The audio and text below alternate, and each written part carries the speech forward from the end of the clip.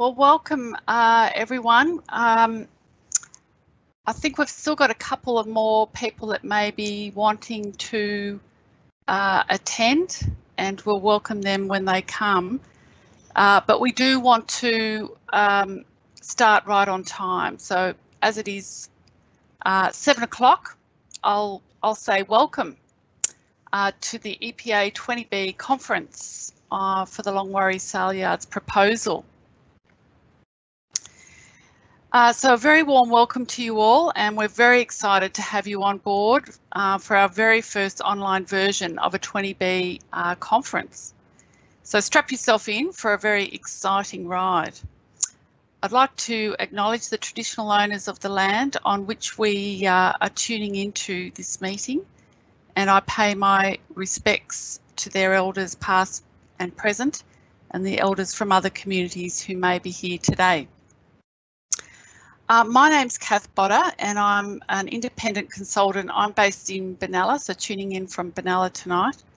And my role is to be the independent chair for the 20B conference tonight. So the purpose of the conference tonight is twofold. Is for the EPA and for the proponent to gain a better understanding of community views, concerns and issues that need to be considered as part of the approvals process. And secondly, to identify potential ideas and options for conditions that the EPA could consider that may resolve the issues and concerns, or at least reduce some of the impacts if the works approval is issued. So my role tonight is not to make a judgment on the proposal, nor is the role of the conference to make a judgment on the proposal or to come to a consensus view, but it's really to ensure that we all are able to understand the range of views in the community about the proposal, and that we do identify some potential ideas that the EPA could consider in its assessment of the works approval application. So there are our two key tasks for tonight. The conference, in fact, has had two parts to it. The online forum, which was open for community input and comment from the 27th of April and closed on Monday, and then tonight's online event. So I'd like to thank and acknowledge the input of participants in the online forum, because your input has greatly helped to focus our agenda tonight, and also to those participants that made a submission. I do want to work with you to ensure that the conference process tonight is effective and useful for all people involved, and we are using a different mode tonight as online. So just a few thoughts for you around guidelines for success. You can use the Q&A function. I've put chat function there, but apparently it's the Q&A function to contribute your perspective to the conference. So I just ask that you demonstrate a level of courtesy and respect to others in your contribution. And I should say that the Q&A function will be moderated tonight. And all of the contributions that are made into the Q&A function can be captured, and I'll use them as part of my role, which is to write a conference report. The second one there is that we do want to ensure that we capture the diversity and range of views in the process. So I want to just emphasise that it's not about repeating what has already been said in the submissions and in the forum. We now really want to work with you to just double check, have we got it all in terms of issues or concerns from your perspective. That doesn't mean you have to agree with everything you hear, but it's an important part of the process to ensure that we've got all of those views on the table. And the third one there is that we do want to ensure that we finish on time at around 8 o'clock, knowing that an hour of your time of an evening is very precious time. We don't want to take any more time on that. So we need to use our time wisely. So I'm asking you to stay on topic, keep your contributions brief, but also keep them focused on those issues that are within the scope of EPA. And we will talk a little bit more about what are those issues that are in the scope of EPA and what's out of scope in a moment. So just in terms of our process tonight, how we're going to run it, I'm going to, in a minute, hand to Steve from EPA just to give the context in terms of the 20B conference as part of the approvals process. I'm going to introduce our speakers tonight. I'm going to give you a brief run through of the key issues and concerns that have already been raised in the submissions and a summary of those issues that have been raised in the forum process. We'll then have a Q&A based on the questions that came through from the forum. And then we want to hear community perspectives. So I've asked 2 people to give a community perspective. We can't hear from everyone verbally, so it's at that point that I will invite you to put your perspective forward on our 2 main objectives tonight using the Q&A function on your screen. And then we'll finish with what are the next steps from here in terms of the EPA process. So I think that's about it. I think we should take off and fly this plane. So firstly, we now want to go to just getting the context of the 20B conference as part of the approvals process. And for that, we've got Stephen Adamthwaite from the EPA to just give us that context. Over to you, Stephen. Okay, thanks, Cath. Hopefully everybody can see and hear me okay. So just, I guess, a quick introduction. My name's Stephen Adamthwaite. I'm the Unit Manager for Development and Assessments, and it's my team within EPA that conduct these works approval assessments. So I'll just try and quickly cover the question of, well, what is a 20B and how does it fit in with the works approval process? 20B conference, which obviously normally happens face-to-face, but we're doing slightly differently tonight, is an engagement step within the works approval process that is essentially a culmination of the engagement that we've already undertaken with the community. And so tonight is about trying to, as Cath sort of already alluded to, make sure we've covered off on our understanding of the community's concerns. And having this kind of process, along with some of the other engagement steps that have already occurred, like people having the opportunity to make submissions, this ensures that EPA can address your concerns during our assessment. I guess just to confirm, there's no decision will be made at this conference. It's really is all about us gathering information from you. At the end of this conference and subsequent to tonight, an independent report will get written by Cath, and then this report will be considered by EPA during our assessment. If anyone has further queries on that, please post some questions in the Q&A box. But otherwise, back to you, Cath. Okay, thanks, Stephen. So I'll move now just to introduce you to the key people that are speaking tonight. So in terms of EPA, we've heard from Stephen Adamthwaite, and Stephen will come back and have a bit more of a chat to us, particularly around clarification of issues that are within and outside the EPA scope. We have Dale Thornburn, who's not actually speaking tonight, but he's in the background, as he calls it, DJing for tonight. So he is sort of really running the tech program, and a big thank you to Dale in all of the effort that he's put in to make this happen tonight.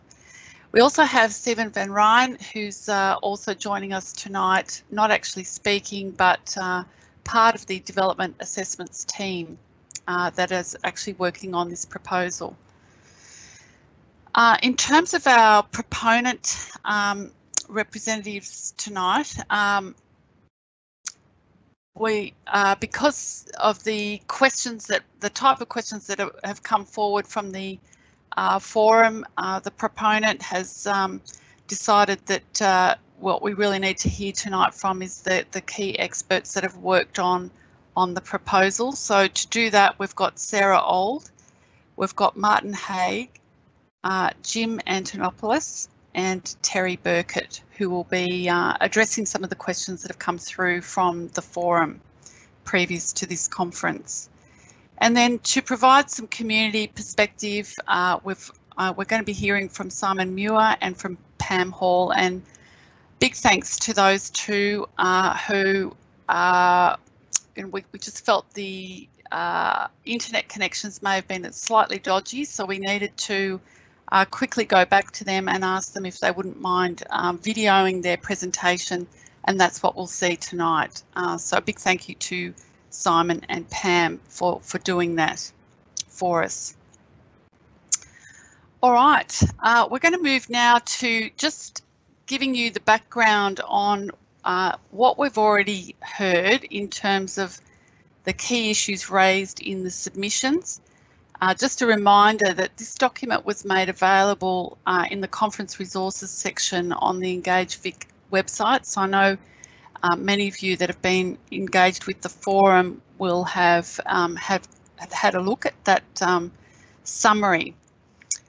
So it has quite a bit of detail in it. What I'm going to do is just really give you the headlines of some of the issues that have been raised in the submissions. So there was concerns and issues raised about odour, about noise, about dust, about greenhouse gas emissions, drainage issues, the flood risk, risk to surface water and groundwater, wastewater management, human health risks, compliance with EPA acts, policies, regulations and guidelines, and biosecurity. In addition to that, there were quite a few key issues raised in the submissions, but they fall outside the scope of EPA, and these were Aboriginal and cultural heritage issues, trucks and traffic impacts external to the site, planning issues which have to do with zoning and impacts on property values, biodiversity impacts, visual amenity, and some of the other issues that were raised in the submissions as well. So Stephen, I'll just bring you in here and see if you'd like to add to my overview there, but particularly to clarify, because there was quite a bit to do with drainage and surface water issues.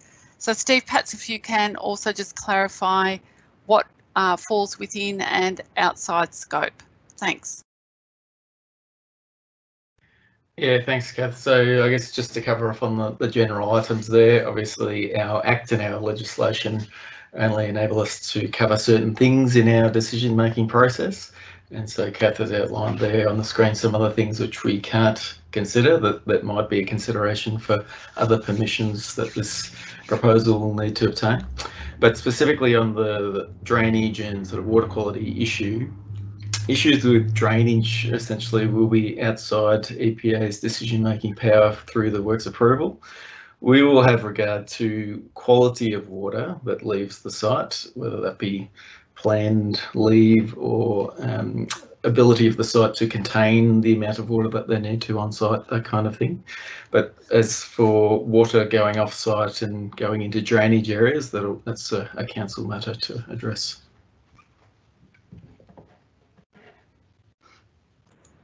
Thanks, Steve. All right, so now we're going to go to dealing with, we'll go into a bit of a Q&A session. And as I said at the start, these are some of the questions that came up from the forum. So I better just summarise some of those key issues that were raised in the forum, just to give you that background. So we had questions. So part of the forum was for people to post questions. And some of the questions raised had to do with the adequacy of drainage and the flood risk, odour risk, management of stockpile material, noise, the 500 metre buffer zone guideline, and some of the relationships with the planning process and just how that works, as well as risks to human health. We also asked people in the forum about some of the potential options that could be considered if the proposal is approved. What might be some of the options that could help reduce some of the impacts or reduce some of the issues and concerns that have been raised. Some of those options included enclosures of the whole site, enclosures of stockpiles, enclosures of truck wash, that sort of thing. Reducing access times and days was also put forward. Landscaping, keeping truck traffic to the north of the site so that it's at a greater distance away from the housing that is close by, and the improving stormwater management, and some other options around flooring and clearing and cleaning frequency of that flooring. So let's now go to the questions that came up and received from the forum. So we might go first then to the adequacy of drainage and flood risk, given what Stephen has clarified as to what's within the scope of EPA and what's outside. Sarah, can we get some comments, or if you'd like to throw to one of the experts to make some further comments on adequacy of drainage in this site? I'm actually going to throw this one over to Martin Haege from Premise. So he's an environmental engineer that's worked on the project. Over to you, Martin. Hi, Cath. Thanks, Sarah. Good evening, everyone. I'm tuning in from Orange in New South Wales.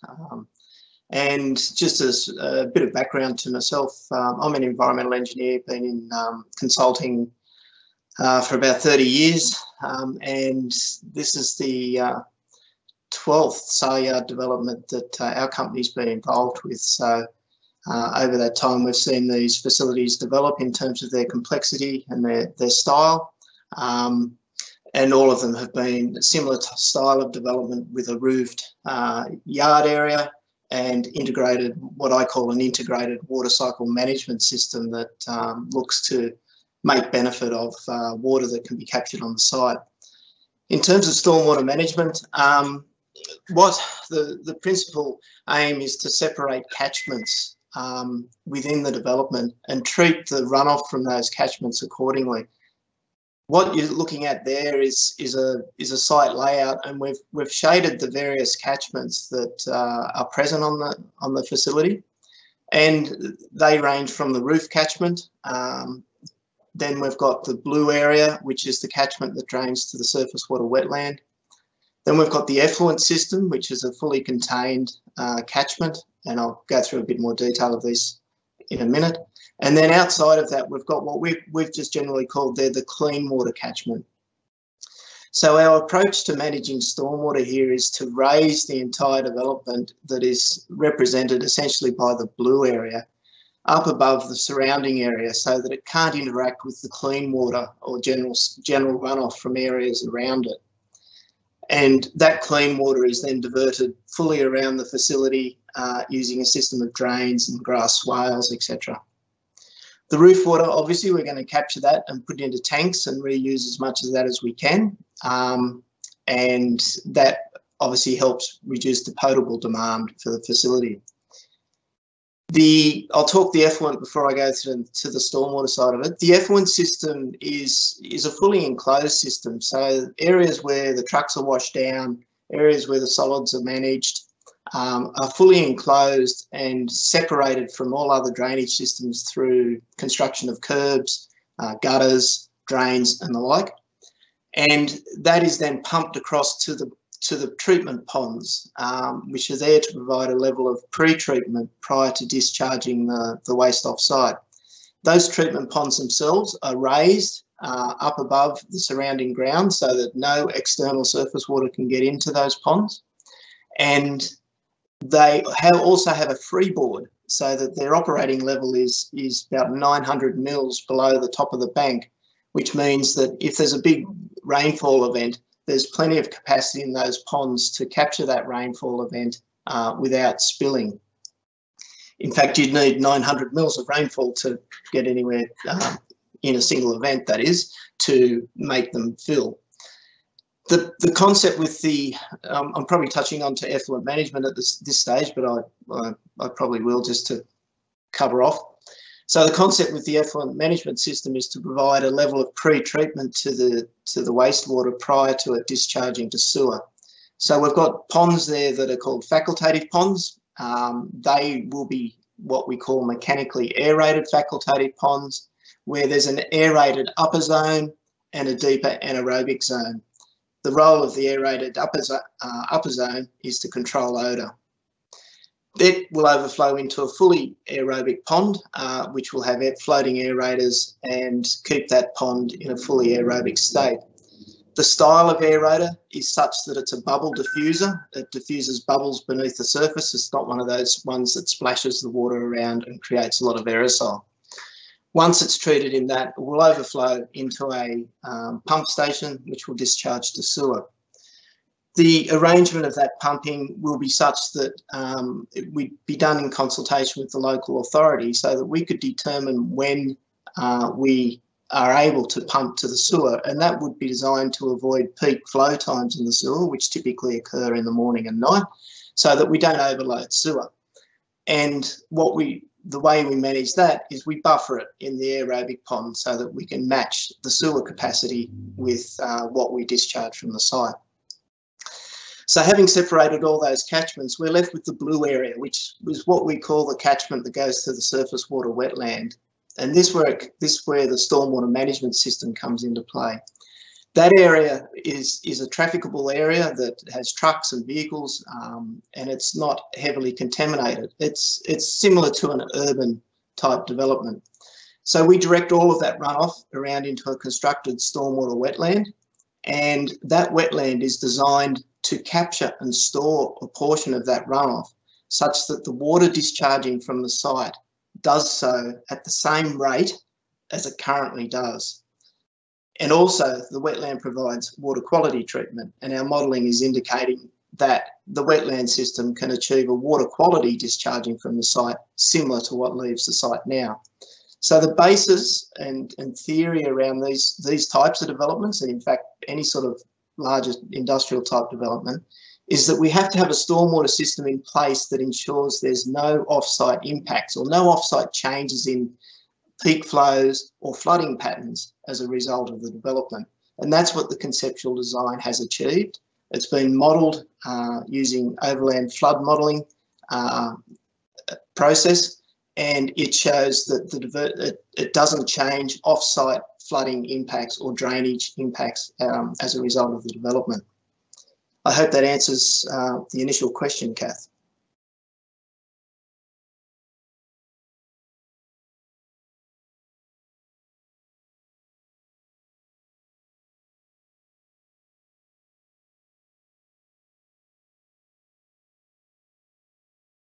Are you there, Cath? You might be on mute.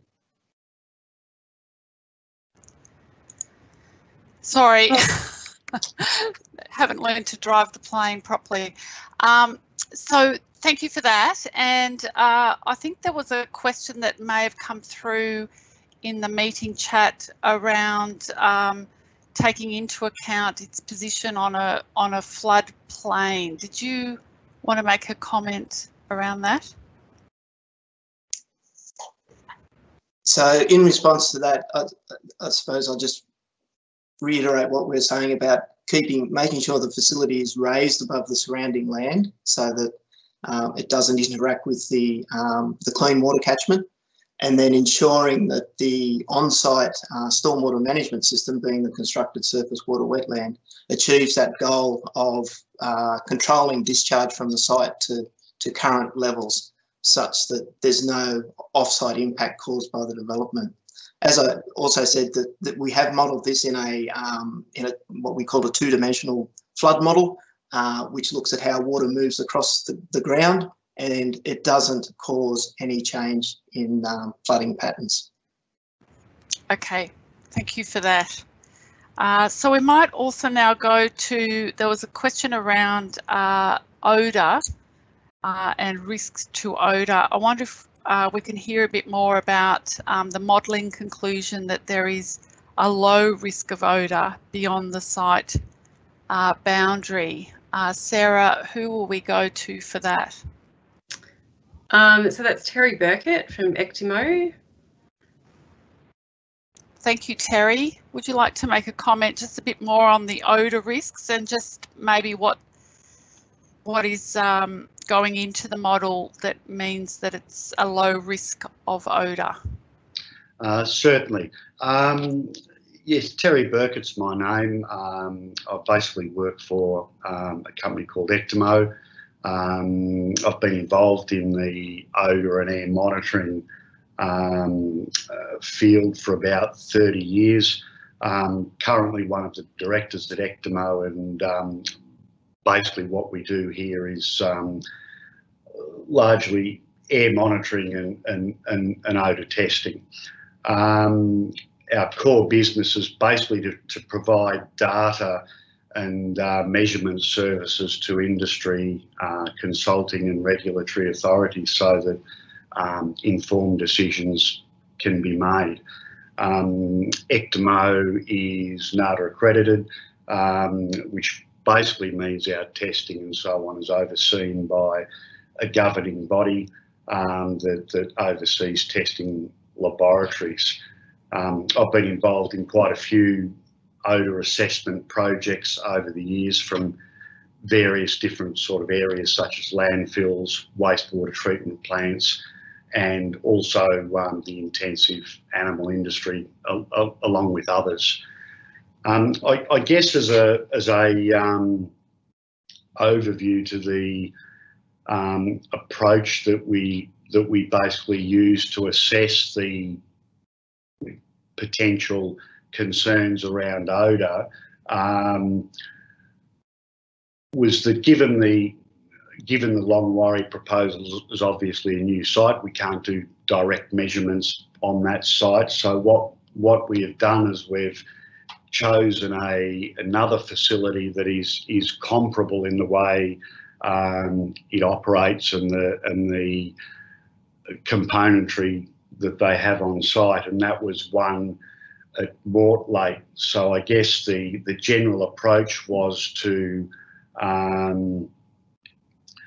have a look at the facility at Mortlake, conduct some odour assessments and observations at Mortlake so that we could apply that to the Longwarry site.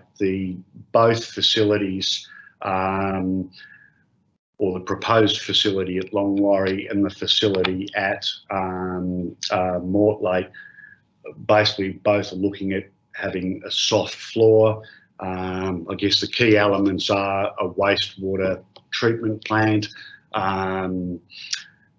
As I said, the soft floor, obviously sales occurring at different times, truck wash down, and manure stockpiles would sort of be the key components that could be reasonably considered to give rise to odour. And basically the overall approach was there's traditionally two ways to do that. One is to measure odour at the source and model that using mathematical models and so on to make a prediction as to what the odour could be at the proposed site. The other approach, which is a newer approach based on EPA guidelines, is to conduct odour surveys on the site, where we physically go to the site and we conduct odour observations by trained observers that have been screened with an appropriate sense of smell to take direct measurements of what the plume reach, in other words, how far the odour plume may go. And that was the sort of approach we used here, rather than relying on theoretical modelling.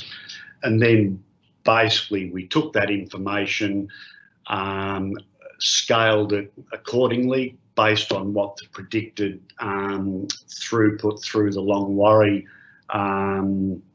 Saleyards was, as far as numbers of cattle and sales of the various different types.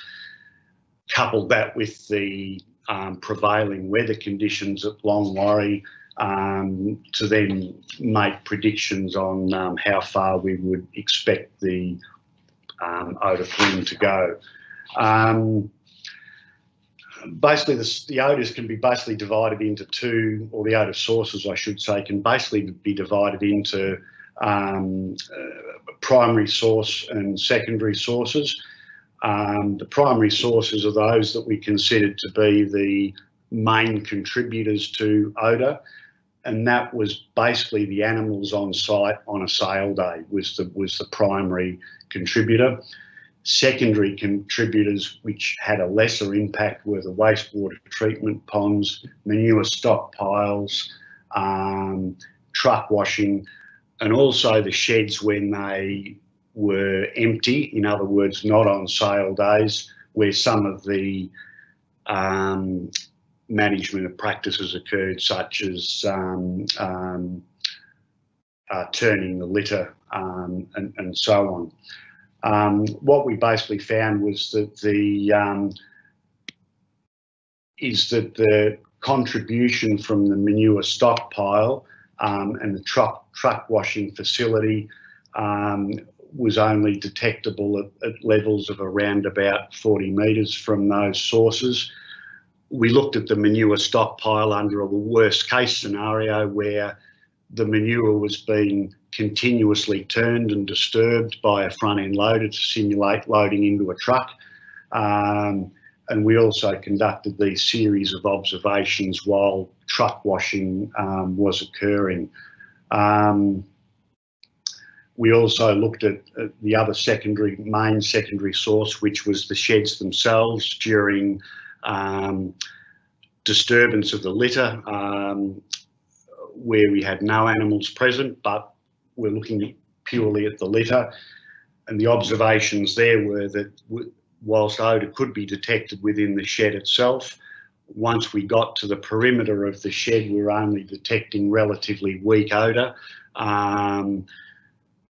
which was considered unlikely to be a cause of complaint. As I said, the primary contributor was the animals during the sale day. The outcome of it was basically that for the various types of routine sales that were to occur, we were predicting based on this that we weren't expecting impact at any of the nearby sensitive receivers. The only scenario where we expected there was some possibility of that was a worst case scenario of Terry, we might have to wrap you up shortly. We need quite brief answers for our session today. Well, that probably wraps it up. I was pretty much there, so apologies if I've gone over on that. Yeah, no worries. Okay, so thanks, Terry. Now, look, I might just go back to Martin for a moment. There was just a couple of questions coming through around if you are raising the ground level, will that not increase the runoff? And I think there was also questions around that needed clarification around the sewerage that may be connected to. If you could say something a little bit about that as well. Okay, thanks, Cath.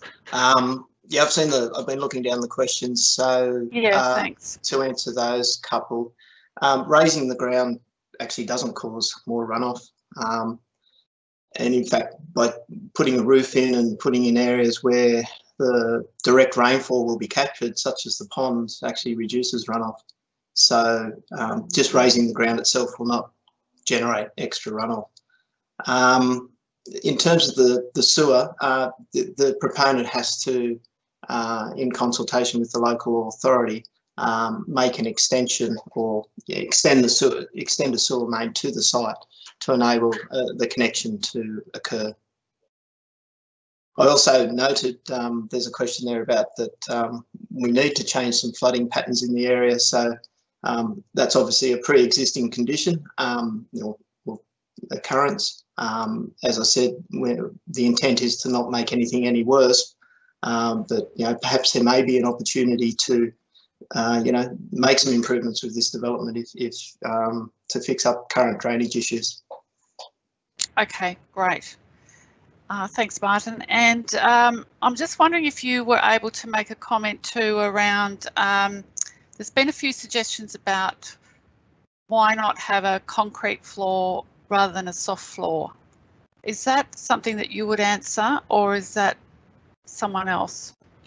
It's based on my experience with these facilities, that comes down to animal welfare. So it's not my area of expertise, but it is definitely related to animal welfare through the facility. All right, great, thank you. Now there was another lot of, a few questions made around noise. And the model suggesting that the noise levels will be above the recommended levels. So Sarah, can we have a bit further comment on that, and who would be saying that? Just in terms of impact of local conditions on noise levels, and yep. When are we expecting noise levels to be above those recommended levels? Jim Antonopolous from SLR Consulting is going to speak to this. Great. Thanks, Jim. Hello, I think I'm on. Can you hear me? Is that all right? Am I working? Yes, you're working. Yes, good, thank you. Yeah, Jim Antonopolous is my name. I'm a principal consultant at SLR Consulting Australia. I've got about 25 years experience and have been involved in quite a lot of environmental noise assessments and predictions, and been involved in some of the recent other Saleyard projects as well. So just to explain a little bit about the process, we also do modelling of the noise impacts. Our modelling inputs are really based on actual measurements of some of the existing facilities. So I've gone and measured noise emissions from truck loading, truck movements, truck washes, all matter of sources on the sites that have been used as the actual basis of all our modelling. So the modelling itself obviously allows us to predict in every direction under all conditions. In actual fact, we don't consider specific conditions and directions of when we actually assume it's a worst case meteorological condition already to all receivers. So just to clarify, the algorithms we use already assume there's a wind blowing from every source to every receiver, or that there's a partial temperature inversion, or a combination of both, already included in every direction, which can't actually happen, but I guess it paints an absolute worst case picture of what it would be to every receiver in every direction. So yes, and of course we've also modelled it during what's the peak activity of when there are the most amount of trucks, most amount of activity, the truck wash being used, all happening at the same time for a snapshot, if you like, of the worst half hour of activity. So under those conditions, with peak activity and potentially with wind or blowing from the source to the receivers, that's when we get they're the presented levels in our report. So all those things have to happen at the same time to a particular receiver to get those marginal results or exceedances. So that's hopefully that answers sort of the level of conservatism in the calculations. Okay, thank you very much for that. So there was a couple of other questions that I'm going to call on Stephen from EPA just to clarify. One was around the 500 metre buffer zone, Stephen. Does the EPA take into account this recommended buffer distance when considering the works approval application? Yeah, thanks, Kath. So we will take into account the guidance where that buffer zone is included, which is, I think, publication 11518. Now, if for those that have had a look at that publication, it has that buffer distance or separation distance listed in there, but it also confirms that within EPA's assessment, we'll be concentrating on whether the proposal actually can meet acceptable amounts of odour to whatever receptors might be around, whether or not they're in that buffer. And so we'll certainly consider things that don't comply with that as a default setting, if you like. Okay. Thank you. We're also just wanting a comment from you too, Stephen, about the relationship with the planning process. Yeah, sure. So I think there had been a little bit of confusion out there about EPA's role in the planning process as opposed to our role in administering this works approval decision. So under the planning application for the planning permit, EPA can be a referral authority, as it was in this case. And just to confirm, EPA hasn't rejected anything to do with the planning application. We originally indicated that we didn't have enough information in order to accept or make a recommendation to council to accept that application. However, we consider that EPA's main role for this proposal is in administering a decision on the works approval. Okay, thank you. And then the last one was, what am I doing here? Oh, was on human health. So there was a lot of questions that were asked relating to risk to human health. So as I understand it, Stephen, EPA has requested a human health risk assessment be undertaken. Once that's been done, that will be made publicly available. Is that correct? Yes, that's correct. Yeah. Yeah, great. All right, we're going to move on now, but before we do, I'd just like to again thank you for all your questions and comments that are coming through in the Q&A feed. All of these will be compiled and used as input into the conference report.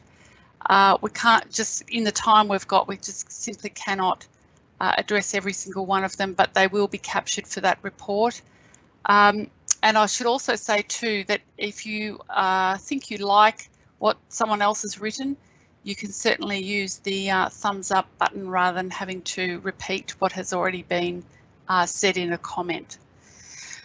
All right, so we're going to move now on to hearing from community, so community perspectives. As I said at the start, we've got two presenters here who have been kind enough to say that they're happy to present.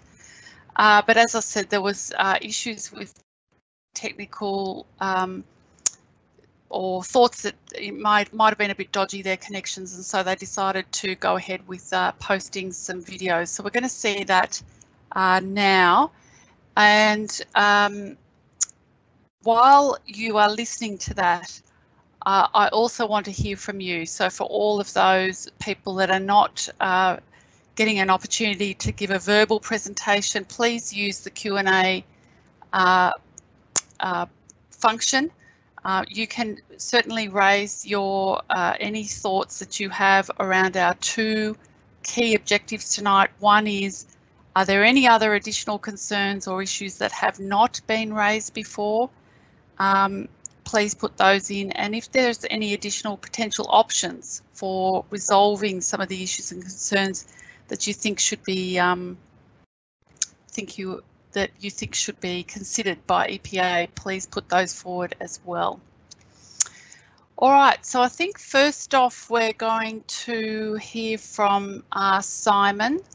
And Simon, I'm sorry, I might have said Simon Muir, and it's Simon Parsons. I think that's come through on the Q&A chat line. So my big apologies there. But we'll first hear from Simon and his video content. I am Simon Parsons. I'm a cattle farmer at Neerim East in Baw Shire. I run between 350 and 450 head of cattle. I purchase weaners from markets, and until recently I would sell finished bullocks in markets, predominantly Warragul and Pakenham. I support the Thornell Road Saleyard proposal, but at once I recognise the appropriateness and the value of the views of objectors. I can confirm that I have no pecuniary interest in Longwarry Saleyards Proprietary Limited, and the views I express here are mine and uncoached. In relation to the issues submitted by objectors as they relate to matters that fall to the EPA to consider, it appears to me firstly that proponents of the development have presented a comprehensive submission which aims to address all key issues. Secondly, as a layperson, it appears that all of the reasonable issues identified by opponents are capable of resolution contingent upon EPA providing guidance to the applicant as to requisite standards. Thirdly, and most saliently, opinions about highly technical matters put by opponents other than by their expert advocates are non-expert, normative and of contestable value. I'll turn to a couple of the objection issues shortly, but first I'll outline aspects of my support for the proposal. Despite increasing activity in non-agricultural sectors, agriculture remains the strongest income generator in Baw Shire. Dairy is the dominant agricultural industry, and the Baw Shire Municipal Strategic Statement strongly emphasises the importance of agriculture, noting, and I quote, highly productive agricultural land and extensive agricultural infrastructure and investment. The literature identifies the strength in industrial clusters which attract and maintain an aggregation of like industries and a range of inputs and infrastructures which support and benefit from the dominant cluster. Whereas many industrial clusters are portable, agriculture is not. In particular, industries like dairy are highly reliant on local natural resources, including soil fertility and rainfall. The steady and inexorable decline of irrigation-based agriculture, including dairy, emphasises the importance of highly productive non-irrigation-based dairy and beef production in Baw Shire. Baw Shire is by far the dominant dairy production LGA in Melbourne's outer peri-urban region and one of very few productive non-irrigation-based dairy clusters in Australia. A modern, environmentally and economically sustainable livestock market is essential infrastructure for dairy and cattle producers in the Baw Shire. Both the development and the ongoing operation of the Saleyards will employ many people, and the ownership and management model, predominantly comprising farmers and livestock agents, I suspect reluctant entrepreneurs, but without viable future options, essentially pushed to develop infrastructure which will otherwise disappear, is a long-term economically sustainable model. Transport of livestock over long distances is expensive and livestock suffer from transit. With the imminent closure of the Warragul Saleyards and the mooted short-term closure of Pakenham, Baw dairy producers face much longer and more expensive transit issues. If a viable Saleyard facility is acknowledged as essential infrastructure to Baw Shire's largest economic sector, then it must have a site. Essential site characteristics include compatible zoning, such as farming zone, generally level land, easy access to the Princes Freeway and access to the requisite services and utilities at a digestible cost. It sounds a lot like the proposal in view. Returning to objections as summarised in the key issues summary, objections are generally either legitimate with some capacity for amelioration or irrelevant to this process, lacking expert evidence or theory.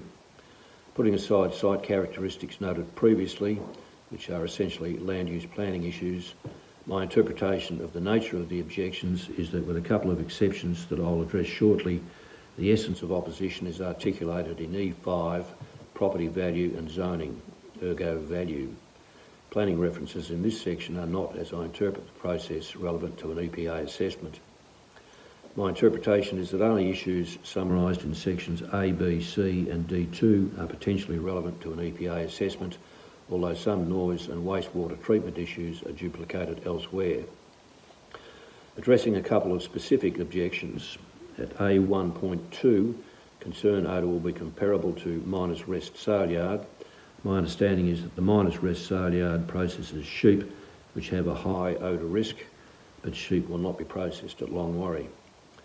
At A1.8, there is concern the town will smell like a petrol station from truck fumes, and A2.7, concern cattle trucks through town until 10 p.m. will create noise pollution. My understanding is that access and egress arrangements to the site are designed to prevent trucks from entering the site from the south and exiting the site to the south, which is the town approach. At A2.6, concern the baseline monitoring of the site is inadequate. Well, it either is or it isn't adequate, and the EPA will determine that. In respect to D2 biosecurity, I understand that the proponents have commissioned a biohazards management plan.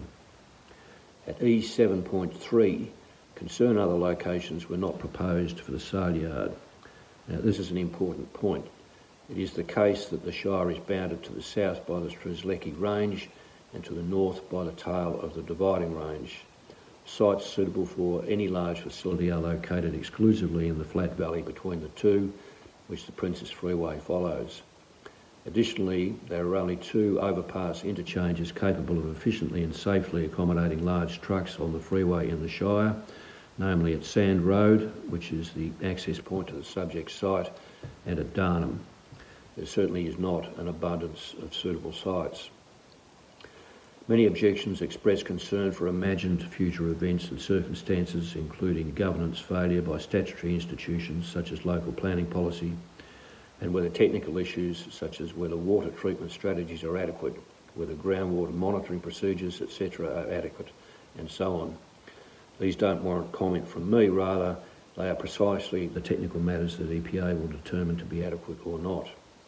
Generally, my impression is that in the context of this EPA investigation, legitimate concerns of valid issues are limited to emissions of odour, noise, wastewater, light and biohazards. My advice is that the proponent has addressed or is in the process of addressing all of these issues. I'm confident that EPA will properly evaluate the measures proposed by the proponent, and if found to be inadequate, it will require appropriate actions. A number of large saleyard facilities have been constructed around Victoria in the past 10 years or so. No doubt all of them have had to achieve EPA approval, as they should. Assuming that there are no unusual site-specific peculiarities, I'm confident the proposal will achieve EPA approval. My confidence is based on the proponent's demonstrable determination to satisfy all consent authorities' requirements. By the way, whilst I support the proposal, I do so on condition that the project satisfies all EPA standards. Finally, I would say that in anticipation that EPA will approve the project, perhaps with conditions, it is up to the Shire to address non-EPA related objector concerns articulated in the key issues summary, and to do so having reference to its own municipal strategic statement and, importantly, the primacy of agriculture in the economic hierarchy of the Shire. Thank you. Okay, thanks very much for that, Simon. We're going straight now into Pam's presentation. Sorry. The EPA has summarised the key issues and concerns from the submissions. It is 8 pages long, and all of those issues are of great concern for those of us that will be impacted if the development proceeds. This development will detrimentally impact the physical features of the wider area and is unable to meet EPA noise and odour requirements. The development is likely to spread infection and disease to humans, pets and livestock in the surrounding area through air and waterborne pathogens. EPA recommends a separation distance of 500 metres between the Saleyard and nearest homes. There are at least 11 homes within 500 metres of this proposed activity zone. It is impossible to mitigate the effects of this proposal to such an extent that these 11 homes will not be adversely affected. One home is only 100 metres away, 4 are within 200 metres. The odour modelling is inaccurate. Mortlake has a different climate to Longwarry. It's based on limited weather data and does not consider seasonal variation. Odour only from cattle is included. The treatment pond, solid waste and trucks delivering the cattle will not smell. It assumes that odour will only occur during sales, although cattle will be present most days, and scarifying of yards will also increase the odour. The proponent states that odour will travel no further than 229 metres. However, the proponents for Mortlake stated that odour will be experienced further than 500 metres. The odour will prevent us from enjoying our outdoor areas, the main reason that we live on our rural properties. No opening our windows, no hanging clothes out to dry, no outdoor entertaining, no pleasant summer days hanging out in our own backyards. Mosquitoes and flies will be increased and will spread pathogens. But then the chemicals proposed to manage the problem will contaminate the air, groundwater and rainwater tanks of our homes and will destroy local bee colonies. Cattle infected with various diseases can appear healthy enough to sell, but will shed pathogens in their manure and urine that can remain in contaminated flooring for years and can be dispersed for many kilometres. Dust will contain viruses, parasites and bacteria. The proponents suggest the risk of infection is low. However, the possible consequences are long-term illness such as Q fever or even death in the case of leptospirosis. Any increased risk is unacceptable so close to so many family homes. How could we invite friends and family to visit when they could be at risk? No more family gatherings, no more birthday parties for our children. The effluent from toilets will be discharged into the treatment ponds. There will be human waste and human diseases in the solid waste piles. The process of removing the solids from the ponds takes 3 days and will produce extremely high odour, but apparently that's okay. It's not very often. Dust, pathogens and chemicals will contaminate our drinking water. This will worsen illness, respiratory disease, heart disease, asthma and allergies in us and our families, pets and livestock. The proposed fortnightly dust inspection regime is totally inadequate as dust will become problematic very quickly. Scarifying the yards is unacceptable. It will increase dust, odour and pathogen load in the flooring. Manure and urine soiled flooring should be removed after each sale as recommended by Meat and Livestock Australia. Stockpiled solids will be a source of odour, air pollution, water pollution and disease and should not be stored for the proposed 4 weeks. These will be accessible by vermin as well as native animals and birds that will then spread the pathogens. The solid stockpile will not be watered since the point is to dry it out. This guarantees it will be a source of contaminated dust. The base of the wastewater ponds will be very close to groundwater level with only a thin plastic liner, and the sides of the ponds are only 600 millimetres above ground level. This seems inadequate for protection against flooding and groundwater contamination. Runoff and overflow of effluent, chemicals, grease, oil, fuel, cleaning agents and other pollutants on and from the site will contaminate groundwater and will pollute the underground spring that runs through the property, as well as nearby dams and bores that are used to water livestock. Further afield, this contamination will pollute the Bunyip River system, which flows into the Western Port catchment. The flood assessment does not sufficiently consider the common flash flooding events that occur several times per year at this site. So the development will add to the existing substantial drainage issues in the area. The development will not contain 100 millimetres of rainfall within 7 days or 40 millimetres of rainfall within just 1 hour. Once the Saleyards water system reaches capacity, all additional rainfall will overflow and flood our homes. This overflow will include the sewerage ponds, catastrophically contaminating all stormwater drains and properties in the area. This is the wrong site to build up and on. The entire Saleyard will be built up 1 to 1.8 metres from current ground level. This will increase the distance that noise, odour and dust will travel and will increase the flow rate of runoff and in turn the likelihood of flooding the surrounding properties. Noise requirements will not be met even with the noise barrier, which is totally inappropriate in a rural area. cattle and truck noise, loading, unloading, truck engine brakes, yard gates slamming, trucks going over the stock grid at the entrance any time of the day or night. The noise assessment has only considered the noise of trucks moving around the site, but trucks travelling to and from the site will also increase noise through Longwarry Township, all along Sand Road and on Thornell Road, worse as it is unsealed. Traffic noise will be further increased by their planned noise barrier, reverberating noise to our homes. Truck and cattle noise at night will cause sleep disturbance, and during the day will affect those on shift work and with young children. The noise of the distressed cattle and calves will be psychologically disturbing, especially for the many children in the neighbouring homes. There is not enough that could be done that would make this proposal acceptable at the proposed location. It is too close to too many homes. Only one suggestion that would make the proposal suitable would be for the Longwarry Saleyards to be developed as a state-of-the-art online saleyard venue, negating the need for any of the proposed impositions. Some suggestions that might slightly decrease the ongoing impacts are as follows. There should be no sales or related activity on site at any time on weekends or public holidays.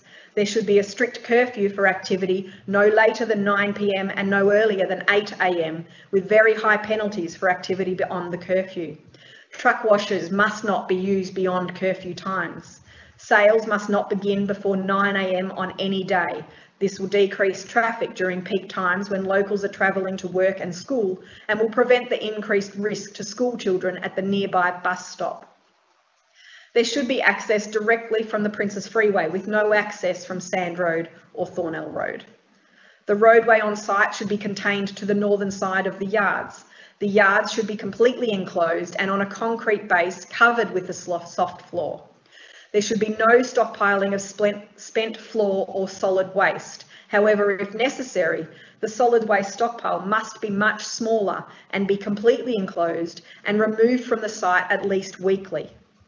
The noise barrier should be placed right next to the noise producing area, as far from the boundary of the site as possible.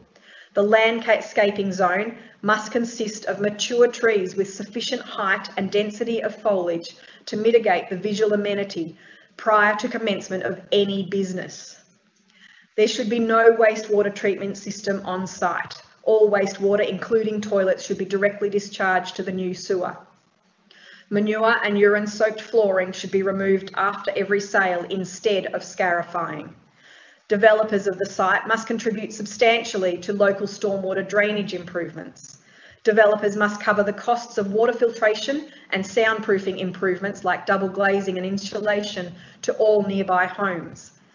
Decrease the build-up height below 1 metre maximum. Decrease the roof height of the yards. Construction must also abide by curfew times such that no activity should occur prior to 8 a.m. on weekdays, no activity on weekends or public holidays. Construction must not create excessive dust and must not increase the risk of flooding to nearby properties.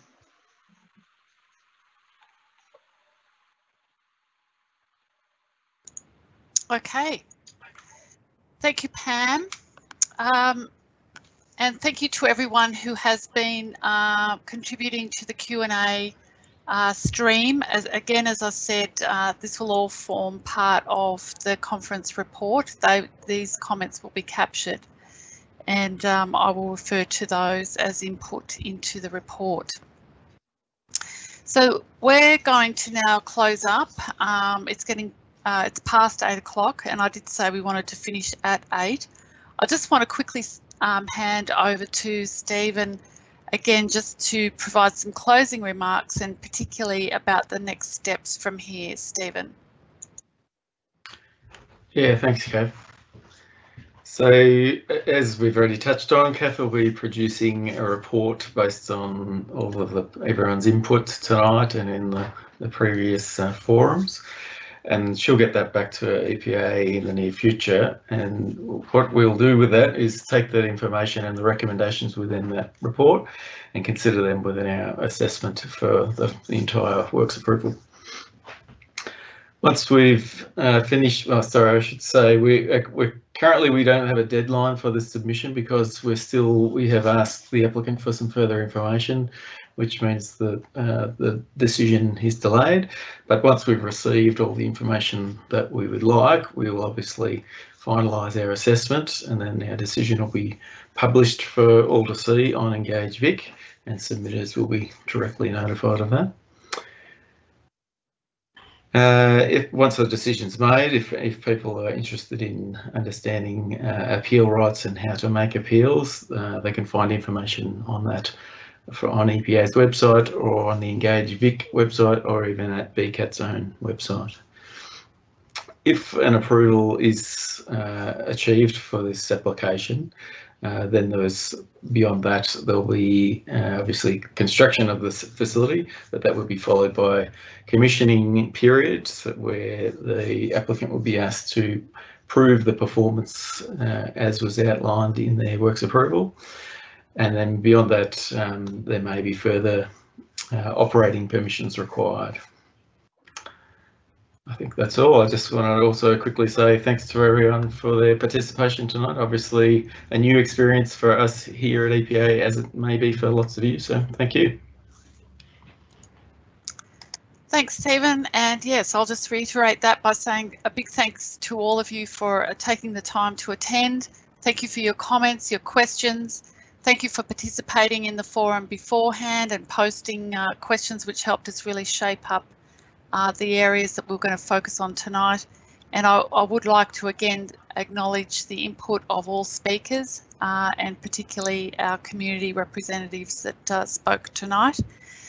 I will also, just bouncing off from what Stephen said about this being the first time we've used an online platform for a 20B conference. EPA then are quite interested in your feedback on participating in a digital process.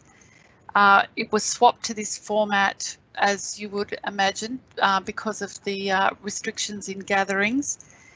So EPA are keen to hear your feedback. They will be sending out a survey to all participants, and we'll be really keen to get your feedback on the online forum component and the conference event. With that, I'll say thank you and good night. You can go and have a nice cuppa now and relax. Thanks, everyone. Bye. Thanks, Kath. Goodbye.